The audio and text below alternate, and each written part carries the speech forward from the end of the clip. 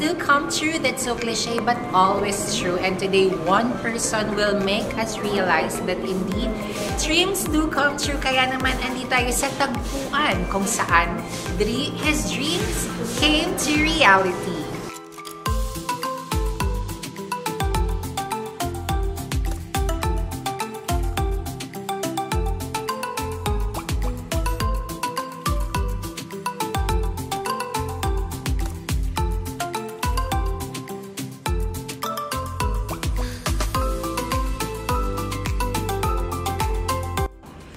Wishes come true here on Kenn TV as requested by everyone. In fairness, gina-comment niyo sa YouTube posts and on Facebook. So this time, it's finally happening. Makauban na nako si DJ Kokoy Martin. Yes! This time, dili na lang siya DJ. Is also an entrepreneur. Wow! Na good this time. So sa to ang first online session ko last year, we talked about your dream na marag gusto ka or plano nimo na mag-put up og imong sariling restaurant. So 1 year later, grabe ha, the manifestation. So na-realize yun ang dream. Pero during that time, di ba, I remember, dili siya originally dapat diri sa Davao City. So sa lahi siya na lugar. So in that span of 1 year, unsa ang mga takeaways nimo during the production process of this business or realization ani mo ang dream? Nini. Hindi ko actually kabalaka lang yung tingog.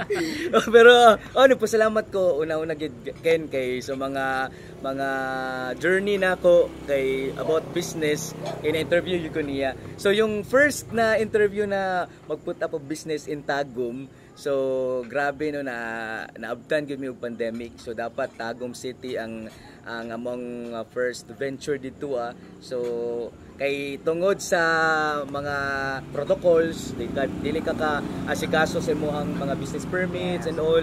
And then while nagakaon mi actually nila ate, nagatalk mi about ay dili na nato magpadayon ang Tagum na business nato kay maglisod ta. So while gakaon mi actually, that was November 8 I think, tapos November lang of last year. Last year. Okay. Oo, tapos na... Oh my God! So almost 1 year na. Oo. Okay. Okay. Actually, ito lang ako, oh my God. Tapos nag-talk lang ako lang i-open sa ila na why not i-put na tong business diri na lang sa Davao. Tapos diri man mi nag-add to kay mga gahan ni siya before. Okay. So nag-talk mi na, nag-agree sila ate na sige, why not? Nagsabot mi on that day, tapos mo ang gikuan ba na unsa may mga angin to buhaton ani. Uy, okay kay na spot kay marketable kayo kay dool lang sa kalsada. And then si Kuya Louie, which is ang owner diri sa Yuta, sugod po si Kuya. Tapos dito na nagsugod.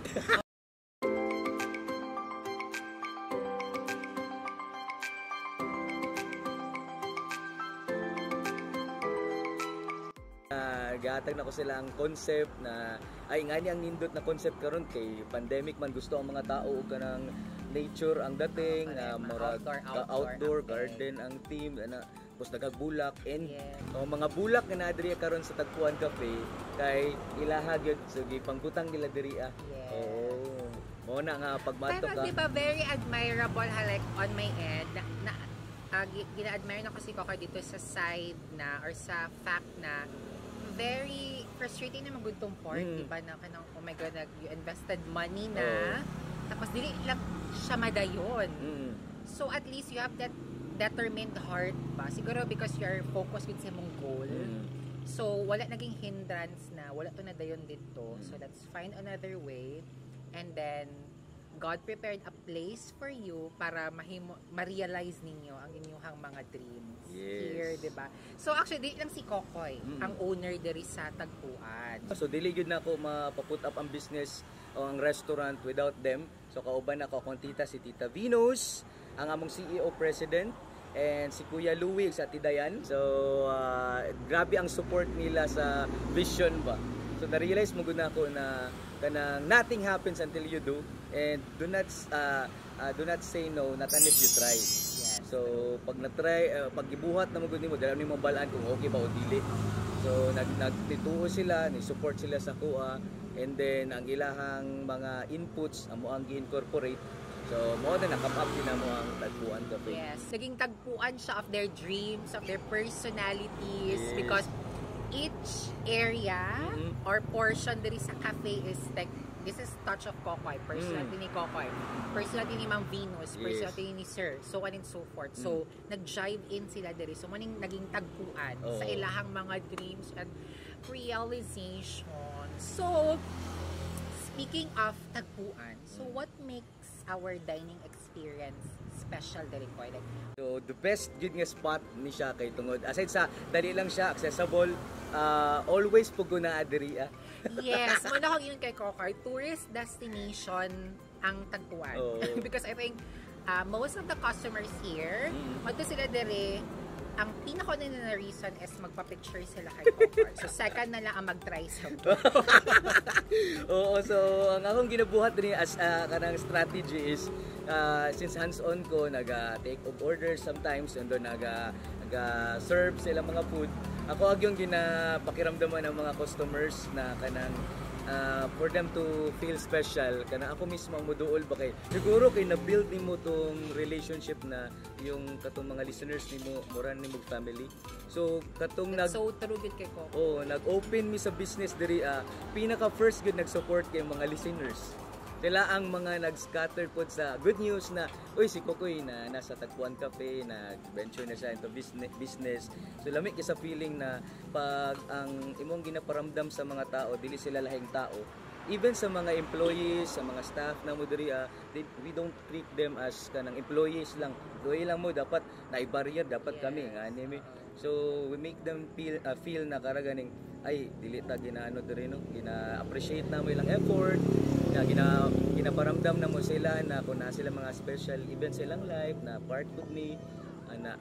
So andito tayo para sa andito, yes. So they are one big happy family here. So actually pag business dako yung impact na di gani mo una-una ako kay ikaw ang owner, dapat ikaw ang permanent highlight. We highlight every employees. Actually nami mahimong employee of the month, employee of the year, because we want to appreciate their effort. Kay kung maramdaman nila na happy sila silang ginabuhat, in return kahit di na nimo sila hisgutan or sultian kung sila ang ibuhaton, they do it with parang passion and with love sa trabaho. So President Digong, sa imong maingon, murag wala kay Mayor Sara siya nagilak-hilak president. Hindi. Itong nakita kayo nagakos-gakos sila doon ni Sara. Bakit nung ako umalis ako dito, nung pupunta ako ng Manila, hindi ka naman gumakos at umiyak sa akin. Lolo. Pusang iring ka, Ilby.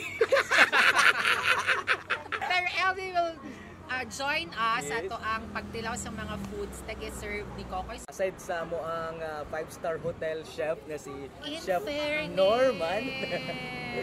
Na actually siya ang amo adjong giyatagaan og kanang task for the menu. So si Ate Dayan pod na ate kauban na mo sa corp sa group. Siya pod ang naka-in charge for the kanang mag-purchase sa mga ingredients. So sila ang connected ni Chef Norman. Okay. Her are. Actually, nagalista talaga ako sa Tagalog at sa English dahil yung Kaya na President Bubo. pero nadiri amo ang mga bestseller na mo ang sweet and sour lapu-lapu. Yes, taray. And ang amo ang Tag-Puan Cafe kare-kare. Yes. So with the twist ni siya, so di ni siya pareha sa mga uban lang na kare-kare. Na siya atuan siya naka sige nini. Pwede ka balo. Dagan kung nakita sa Facebook na nag-share sila na bongga daw ang kare-kare dere. Yes, tapos templada gini siya ang mga ingredients ni chef. So siya rin nakahibalo. Okay. Then naami beef salpicao, dira des kani bacareta, and Bacareta. ang amo ang camaron rebosado, amo ang quesadilla, quesadilla pero social mga quesadilla. Og syempre amo ang local coffee. Gikan pa siya og Bukidnon. Wow. So because ang advocacy ko na sa diri actually is to promote local products. So naami corner diri sa Tag-Puan Cafe na pwede mag-display og mga local products here in Davao City or even sa mga karatig mga bansa. Karatig na ng mga lugar diri. So isa ni ang among coffee mo gina-highlight kay Bukidnon Coffee siya. Pero speaking of that local section ko, open ba siya to everyone? Or like example natin yung mga entrepreneurs na makatanaw sa tong video and then they're interested also na i-showcase ang ilahang product sa Tag-Puan? Pwede ba? And then if ever, asa ba sila pwede mo reach out? Yes, okay kayo kung mag-walk-in lang mo diri kung gusto din mo mag-display sa inyo mga local products, and then free na siya sa tanan. So we will showcase, ako mismo mag-promote yung product na i-display diri sa Tag-Puan Cafe. Tag-Puan po siya of mga proudly local products. Tama, Marami na action ka to. Oh my God. Ay, kaya na naman tempura.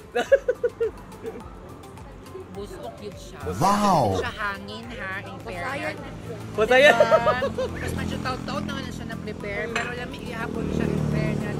Bacareta is winner. Wow! Ako naman favorite. Ganan ko, medyo na siya incorporation of medyo tamis na milky creamy na doon siya sobrang kaparat. And then the beef, sakto ang iyahang tenderness. Dili siya sobra kahumok, dili po siya sobra kagahit. And then the vegetables so far, in fairness, dili siya sobra kalata. So medyo crunchy pa siya. Wow! So winner ang bacareta. So i-try ni mo ang atong beef salpikaw. Tanang mga kailangan ko rice ko. Wow! So kailangan Dili pa niya after the shoot na lang ang mga rice. Bali tilaw-tilaw. kailangan. At least direct to the point. Si LB di basta-basta. Ang rice. Or aside from the mga meals na pwede siya pang rice, you also serve, di ba, mga snacks and drinks. So naami mga milk tea, frappe o katong mga coffee na mo. So cold and hot coffee. So mo ni mga best seller kani siya mga kuan mango batong gyapon. Lalo na ko ang strawberry di siya sobra katamis, which is very good winner. And even though dagan siyang ice, nag-dilute ang lasa niya. The salpikaw is bongo. Wow! Medyo halang-halang siya. Paganahan ko. So the best part yun, fulfilling kay gaya jud ang dila. Naunsa dai ko. Na part yun sa business no, although naamang gid ang kanabitong kailangan mag-risk jud ka. Na mga times nga dugay ka katulog, pero every morning karang mumata ka kanabitong, it reminds you na wow, your dreams become a reality. Then makita nimo ang manifestation sa imuhang kanang gina-imagine nang before na ingani mong gusto, and then wow, di ba may mga palo of attraction nato dira is. So lami kay sa paminaw na kanang night times nga ma-stress ka tungod sa mga factor sa mga palibot o guban pa sa mga trabaho, pero makaingon ka nga wow, thankful kaayo because kahit na pandemic kitagaan jud ka og kanang opportunity no na makatabang pug ka sa uban na walay kasi syempre dagag unemployed tungod sa pandemic na mga skeletal na ang trabaho. So lami sa paminaw ba na makita nimo na kay mga staff na magpasalamat personally, thank you kay kitagaan sila og trabaho na dili as in, naging regular work gid nila everyday na sila diri murag ni ang imong effort, imong sacrifices kay paid off gid kaayo. Winner ang lapu-lapu. Wow!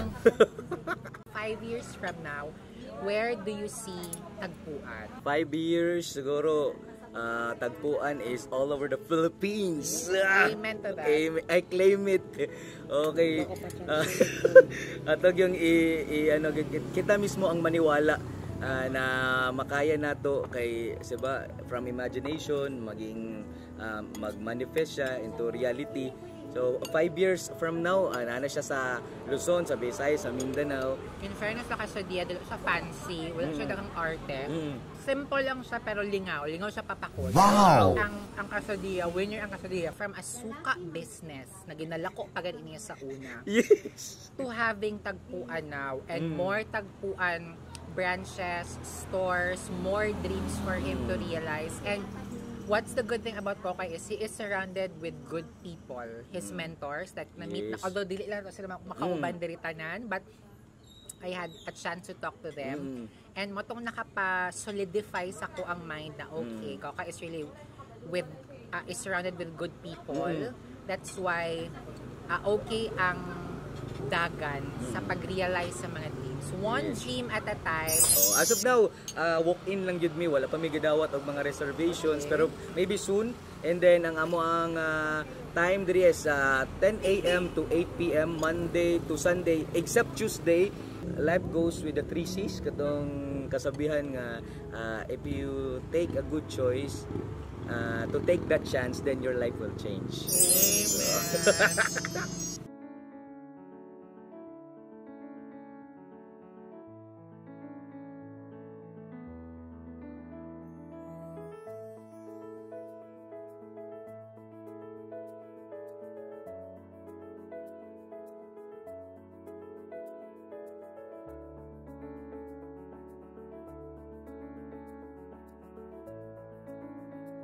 Love